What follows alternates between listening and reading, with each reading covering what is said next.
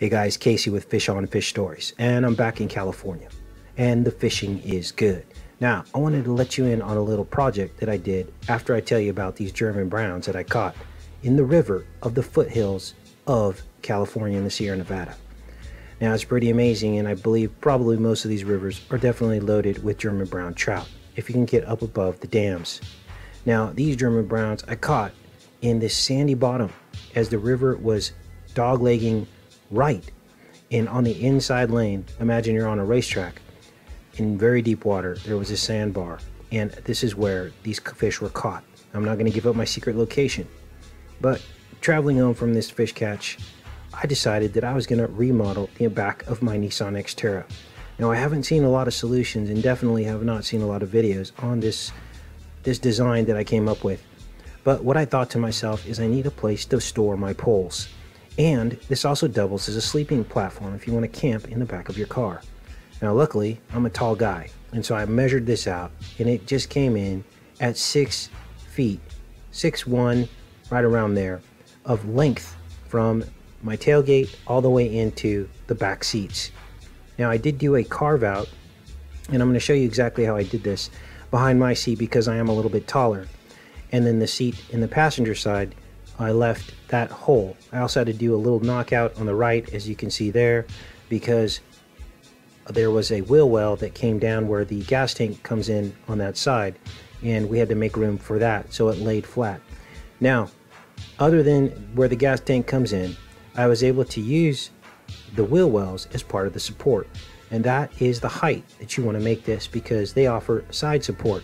But like I said, you do have to cut out the side where the gas tank comes in, and that's the only cutout you have to do on the side.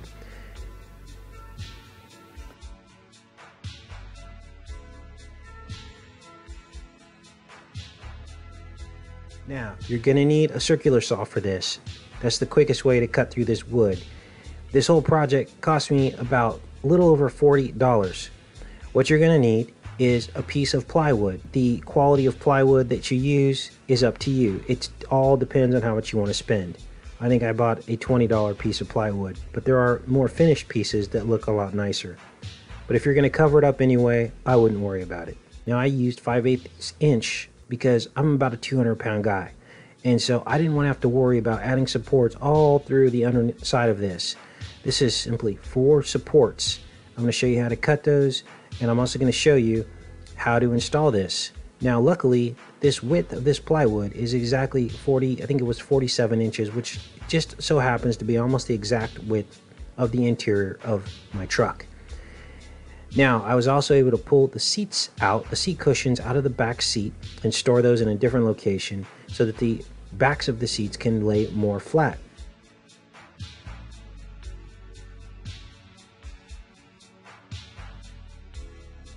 And so that worked out great because there was just a slight rise once I got those seat cushions removed.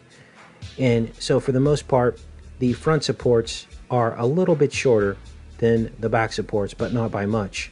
I think I cut the front supports at 3 inches, and all I did was use these 4x4 wood blocks.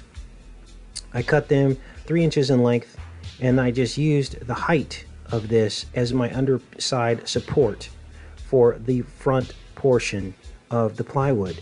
And then I just came in with some 2-inch screws and screwed right down through the top. Once these were in place underneath the plywood, I just put 2 screws and that was it. Now, with 5/8 inch and you've got 4 supports, 1 on each corner, and I actually placed them about 2 inches from the corner, like offset, just so they could kind of be out of the way. You have really good support with this plywood solution. My vehicle length is 6 feet from the hatchback to the actual back of my seat where I could sit comfortably. And again, like I said, behind the driver's seat, I did knock that out. I believe it was like 7 inches for my particular vehicle. So those are the dimensions: 6 feet by 47, which is the standard width, with a 7-inch knockout. And if you have a Nissan XTerra 2002, you can do this same exact cut.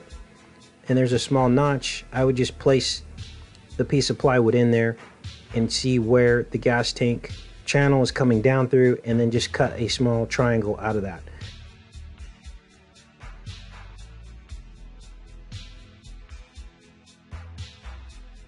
So again, the circular saw makes quick work of this. I finished mine with just a regular sheet. That's all that is. But you could finish it with a carpet pad and some carpet if you want. And one other thing, don't forget to sand all of your edges, your plywood. You don't want splinters or things hanging out. Again, the whole project for under $40. You now have basically a tent inside of the back of your car with some stowaway storage underneath for when the elements get too crazy. Now I'd recommend topping this with a Tempur-Pedic mattress, like a 3-inch or a 6-inch for extra comfort. And if you're planning on going up in the mountains, you definitely want a 0-degree bag inside of the back of that cabin so that you can stay nice and warm without building a fire. And that's about it, you guys. Hope this was helpful. Happy fishing. Tight lines. Take care and be safe.